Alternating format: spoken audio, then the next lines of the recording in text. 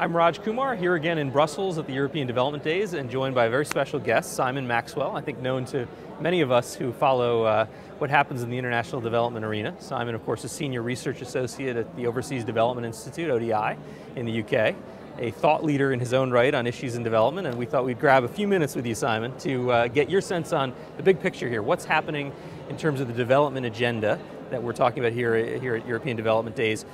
Are we moving to this new model that's been heralded for a while? Where do we stand?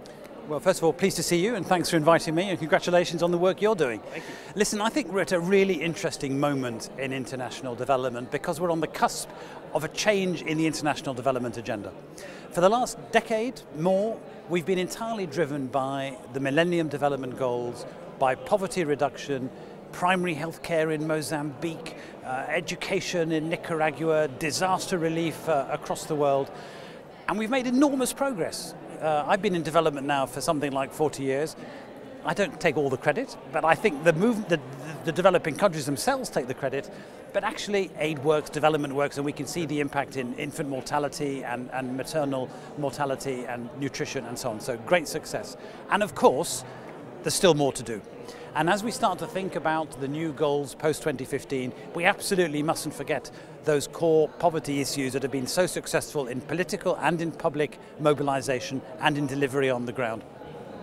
But here's the thing, Raj. There's a but coming, I think. Here's the thing. We're on the point of seeing two things. First of all, more and more of the people who remain in poverty are going to be in middle-income countries.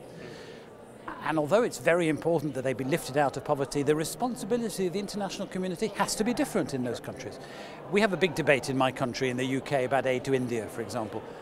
Big concentration of poverty and $300 billion worth of foreign exchange and a space program and a big international and an emerging power. Sure. How far is it, people ask this question, how far is it, quote, our responsibility to help and how far isn't it? So we're going to see a change in the way we talk about poverty, but there's something else, which is that what we see is that more and more managing the world, managing the global economy, but also the planet, are becoming issues that are rising rapidly up the agenda. I work on climate change, and let me tell you, when I see the evidence about the short-term consequences of climate change, now very evident, the long-term impacts, and the economic costs. You know, we have a drought in the US, and it has an effect on food prices around the world which affects the poorest people. We don't tackle that problem, which is climate related in part, not all, then we fail. Sure, climate change is here now, it's not a future issue. It turns out that the precautionary principle that we always used actually is not the driver we needed. We need an immediate and urgent driver. And then you can add other problems. How do we make the global financial system work for everybody? The financial crisis in Europe, the economic crisis in Europe has cost developing countries $300 billion in lost exports. How do we manage things so that we don't get these sudden shocks in the system? And then we can add crime and drugs and foreign policy and arms sales and proliferation and a whole lot of other issues which are equally important. And in the session I ran this morning, which was about inequality, we talked about domestic inequality in developing countries. Then we talked about international inequality, and I call for a vote. And I asked people to vote on the following question. If you compare the domestic drivers of poverty and the part that aid can play on the one hand, and the international drivers of poverty and inequality and the need for action internationally at the other, which is more important? Is aid more important than international? Or are they about the same?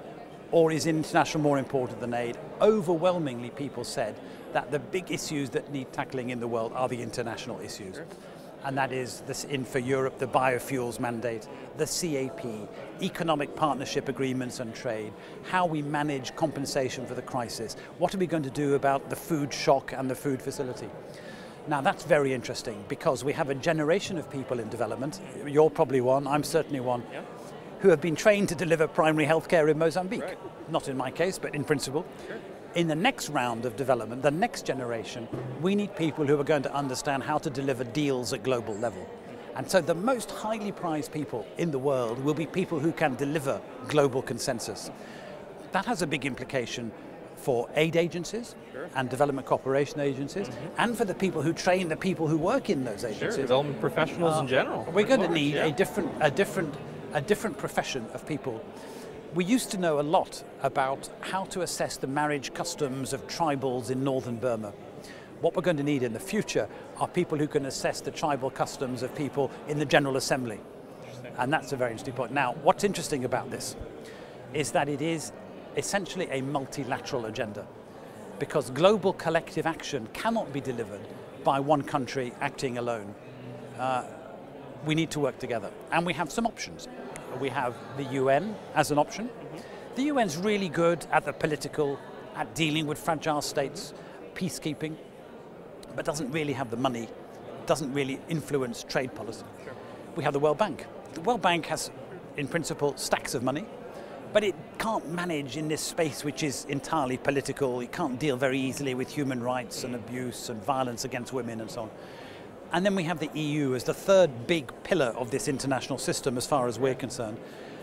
And by comparison with those other two, the EU has a political mandate. It has political dialogue with countries. It has an incipient foreign policy and military power.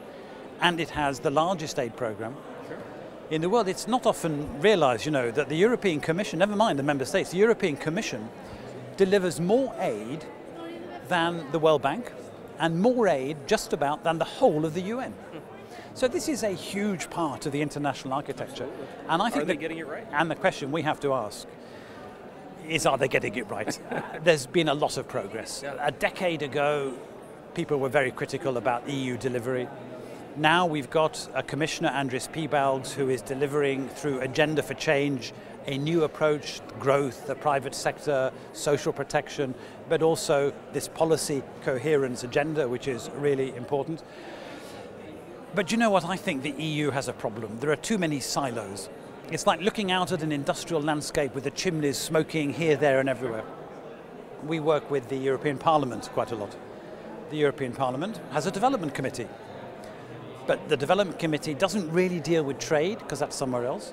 It doesn't really deal with climate, because that's dealt with by the Environment Committee.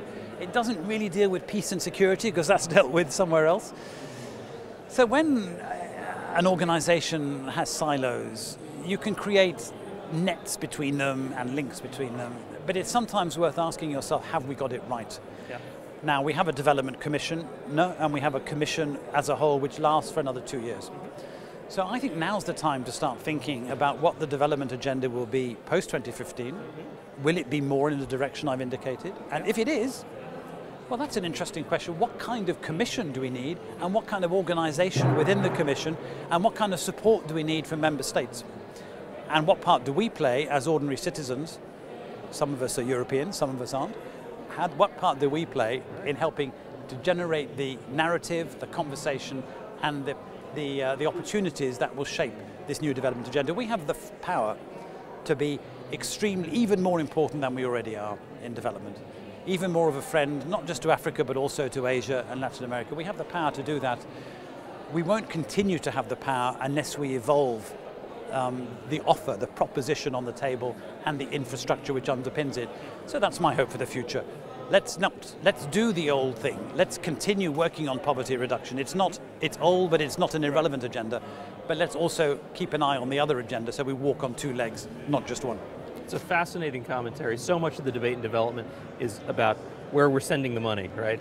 Following the flow of funding, et cetera, and at the commission level, the debate around this 100 billion euro 7-year proposal. And what you're saying is, well, it is the money, but it's also the infrastructure. It's the way we're organized. We've got to work at a much larger global level. The agenda has really changed, and that's a fascinating way to look at this. But I think development ministers have a tough job, because we're charging our taxpayers money, real money, that could be spent on schools and hospitals in our own towns and cities and villages to send abroad. They've got to be able to demonstrate results. So when our development ministers across the European Union and internationally talk about results, and they talk about value for money, they're talking to us, and they're talking to developing, they're also talking to taxpayers. And it's not a trivial conversation at all. So their task is to deliver now and lead for the future.